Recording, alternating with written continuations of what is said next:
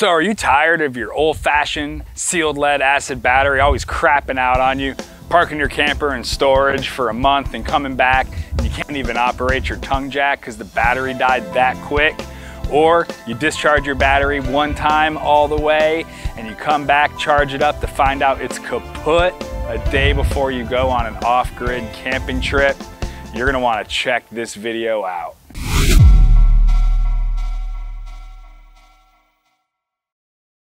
What's happening, everybody? Jason from JTV Life. Today, we're gonna be dropping in this Chins lithium iron phosphate smart battery. Now, this battery has a capacity of 100 amp hours, which is about 5 times the capacity of the sealed lead acid battery that my camper came with a year ago. If you want to learn more about these lithium batteries, be sure to check out my video where I unbox this battery and kind of explain the in and outs of how these batteries work. But the bottom line is this particular battery is a straight drop-in replacement for the battery that your camper already has.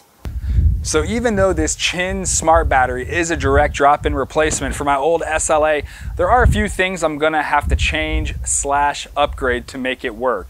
First off, on the tongue, I'm gonna have to replace my battery box. This battery is a group 27 size, so I gotta up my box to a group 27 box.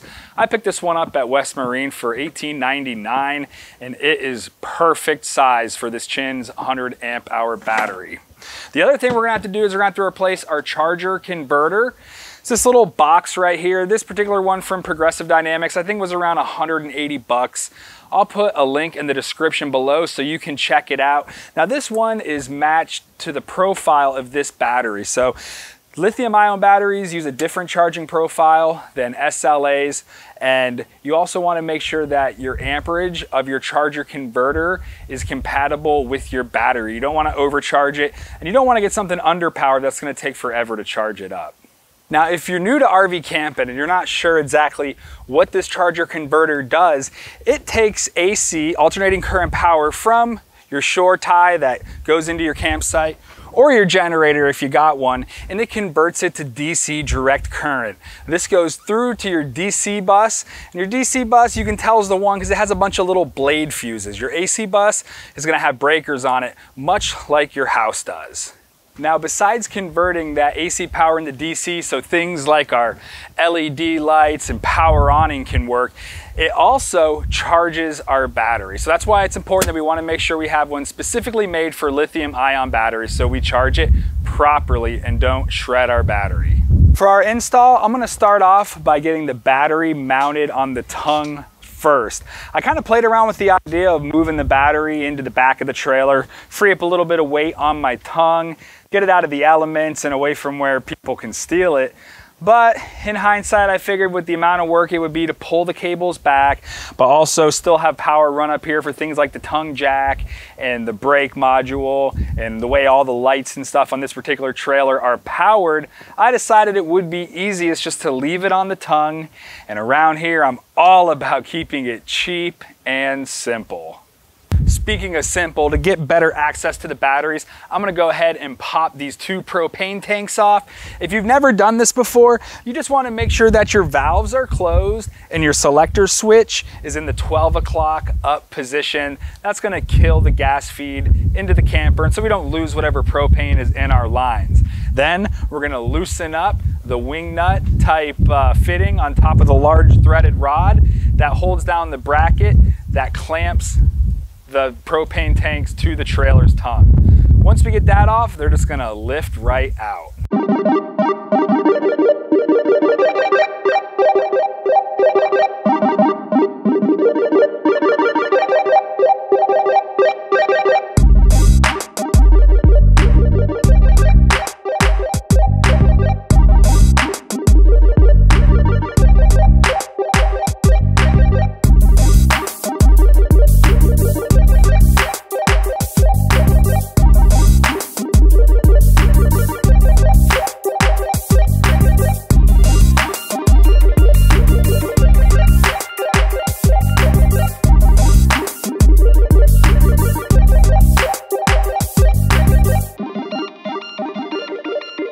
Just got the battery box and battery installed on the tongue of the camper. Quick safety tip, you wanna make sure that your battery is not hooked up when we're in there fiddling around with the AC bus or DC bus. So make sure you don't have a short tie on, obviously a generator not running.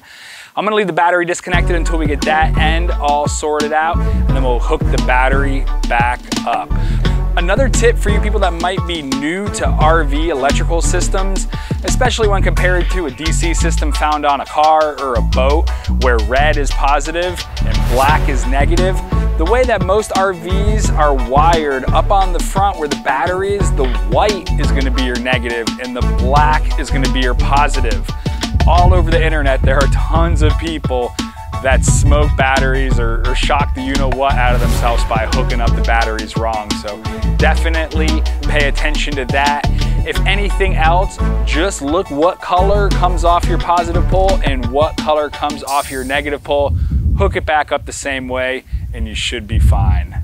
The battery box is pretty easy to get off. It's just held on by two self-tapping sheet metal screws. One of my screws, the head, was completely filled with battery acid, which is something we won't have to worry about with the lithium iron phosphate battery because it doesn't have any acid in it. It's completely sealed and non-toxic, so it won't be leaking all kinds of SID all over the place, rusting up the tongue of our trailer.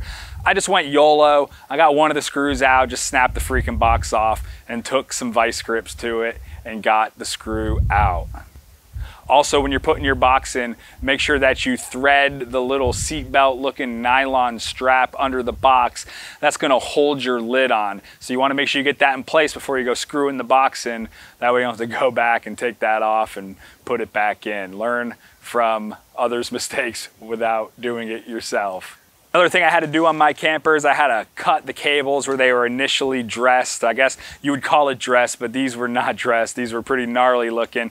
We bought our camper at the height of the COVID pandemonium, and they were just rushing to get trailers out. This is kind of just a pro tip for all of you guys that are shopping for trailers, particularly new trailers, or a trailer from a dealership. You know, when you purchase a car, you look at the invoice, and at the bottom of it, there's always that $500, $700, $1,000 ding for dealer prep.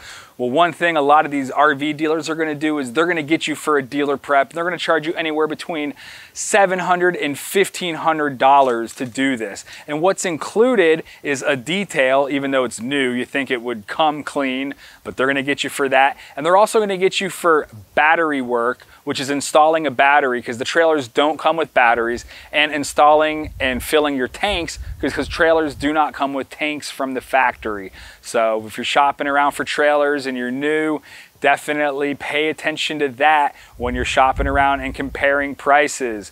Also, that being said, a lot of this work is just crappy, sloppy work done by the dealer trying to get these trailers out the door. Between the time we purchased this trailer and we're actually able to pick it up, it was a whole month. So I know that they were just slapping these things together trying to get them out. So I'm gonna correct some of the cable routing issues up in the front here while I have everything unzip tied. Let's head on in and get this bus panel cover off and get inside to where the DC controller charger converter is located. So to get access to this, we're just gonna remove the panel cover. This is a WFCO, very generic 30 amp package that you'll find in a lot of campers. Once we get that cover off, we can start identifying the three main components. On the bottom here, we got the charger converter. Up on the right-hand side is our DC bus. You can see it's got blade fuses. And on the left, we have circuit breakers. That's for our AC bus, our 120 volt. Two screws on the ears of the charger converter, remove it. And then we can kind of see the wires that it's working with. On the left here, we got our ground, hot, and neutral. And on the right, for the DC side, we got a red positive and a white ground. First thing we gotta do is get this old charger converter out of here. I pulled the hot, the black, out of its circuit breaker. It actually shared a line with another one, and we'll see how we do that later. Remove the neutral wire from the common neutral and the ground from the common ground bar. For the DC side, just loosened up the two screws that secured the positive and negative. popped out the DC panel. It's like a little circuit breaker card, so be careful with it. You just push in the bottom tab, swing it out, and then it should pull down from the top. My camper's got this nice little access hole too. Not really gonna have a lot of room to work, but it's enough to get to the back side. 8 more screws, remove the tray, the whole package right out of the cabinet. I kind of had to do this because the new charger converter was too fat to fit into the slot. So I'm gonna mount it back here. You can see there's a common ground bar right there. I'm gonna take that up, move it forward a little bit, and then between that and that fender wheel well is where I'm gonna mount it. Had to pick up a couple things. Got 2 3-foot sections here of 6-gauge stranded wire. And then I got an old receptacle. I actually had this at another place we lived and I used it to plug my TV in. That way you couldn't see the wires, but if you look here, I got just a 3-prong plug on my charger converter. I didn't want to go cutting into the charger converter and all that stuff, so wired that up pretty easily. Just put the neutral right back into that common neutral bar that the original one was in, and then made a little pigtail. Took a short section of the black wire, put it in the circuit breaker there, and then made a joint with my receptacle and then that random other circuit that was tied in with the same breaker. Secured it with a wire nut, tucked it back in, got it out of the way, and that is it for the AC wiring side. For the DC side, we just secured our negative and our positive on the DC bus, snapped it back in, routed the wires out through the back of the power center, attached our positive and negative to the DC output side on the charger converter, and also I added a section of bare copper wire. It goes to a little chassis strap that's on the side of the foot right there, and that grounds out the whole case. I'm gonna meet that back up with my new receptacles ground and put it in the common ground bar. Now that the charger converter is installed in the power center of the camper, I'm not gonna hook the battery up quite yet.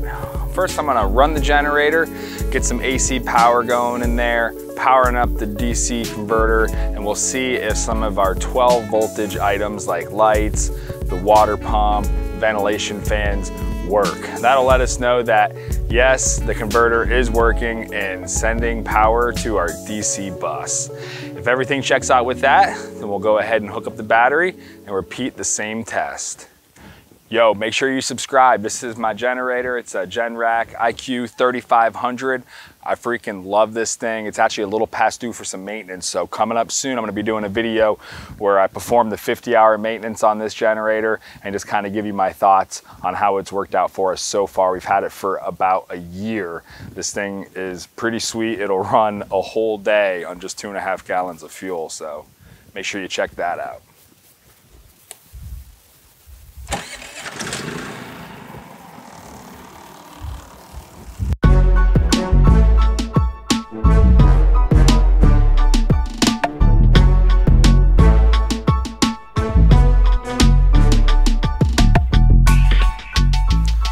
So everything checked out fine. The converter is working, my lights are on, everything that runs on the DC bus is receiving power. Next step, we're gonna hook up the battery and do the same thing. Make sure nothing blows up, nothing smokes. We're gonna see if we can get the Chins battery app to work and see if we can get on to where we can monitor the parameters.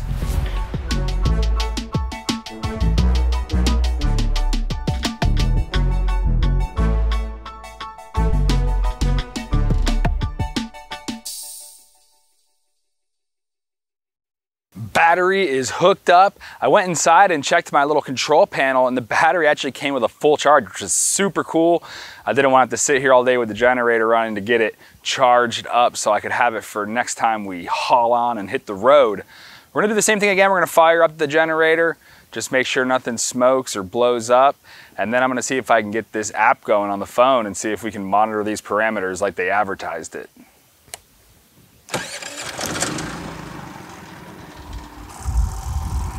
Well, it doesn't look like anything's smoking or blown up, so let's go check out inside.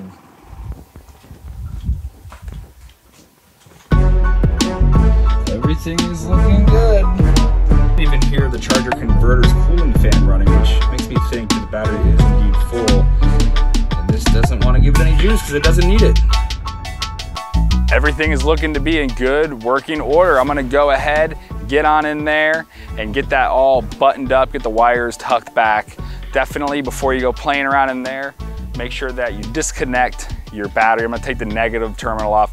That way there's not hot voltage heading on back into that panel and you touch it with a metal screw and then just weld your screwdriver in there.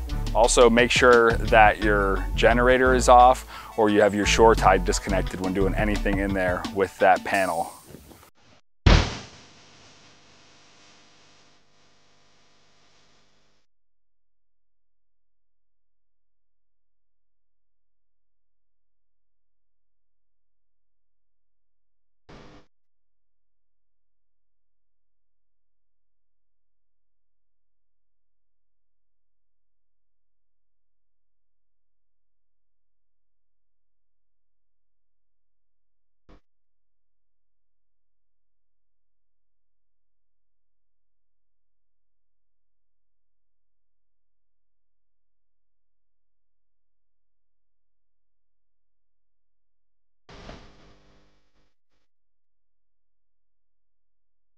I am super excited now that this project is done and cannot wait for the next time we hit the road with our camper and don't have to worry about the tongue jack not working or the water pump not kicking on when we pull over to use the restroom on the road.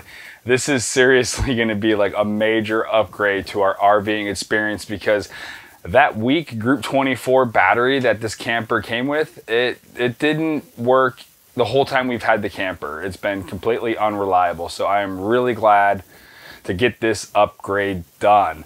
I hope that you guys learned a little bit about the way that these things are wired and what goes on behind that mysterious panel. It's really not that difficult, but it's something that you do want to be careful if you're playing with. Whenever you mess with electricity, make sure you de-energize, kill all sources of current so that way there is no risk to you getting shocked. And then when you test out, bring everything back up very slowly, one breaker at a time, so that way you don't have any fires or any short circuits that you can't readily put out or diagnose. I did try to get the app downloaded so I could monitor the battery. I couldn't find the app by simply typing in chins on the Apple App Store. I went online and they say that you just connect it with the Bluetooth, and I couldn't find it on the Bluetooth of my phone either. So I'm gonna have to make a follow-up video exactly how to get onto the app to monitor the battery once I get that all sorted out. If you enjoyed this video and you like the content, you really feel like you learned something or took something away that you can use in your own projects, please hit that like button. If you're not subscribed yet, please also do that. Hit that notification bell. That way you don't miss a single video here. I got all kinds of just random little projects like this that I'm doing. The next thing I want to do with my camper is I'm going to hardwire in my generator so that way I don't have to bring the shore tie cable around the side when we pull over on the highway for a quick break. I got a really cheap and easy way of doing that. I can't wait to share it with you guys. Like always, thank you for tuning in, and we'll see y'all next time. Peace. Like, comment.